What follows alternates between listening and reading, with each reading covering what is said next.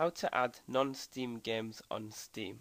This is a really simple process to do, and all you need to do is go to your library here, and you want to click Add a Game at the bottom left, and then click Add Non-Steam Game. You can select from a pre-made list, or if you cannot find the program you want to add to Steam, simply click Browse and locate where the .exe application is.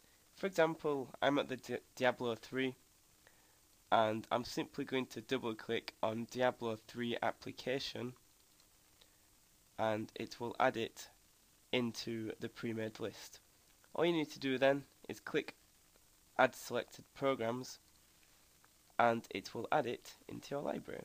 You can change the logo and the name by right clicking and going to Properties, and you can change the name, for example Diablo 3, and if you want to change the icon, click Choose Icon and you can pick a picture that you have either downloaded from the internet or made yourself, and that's it.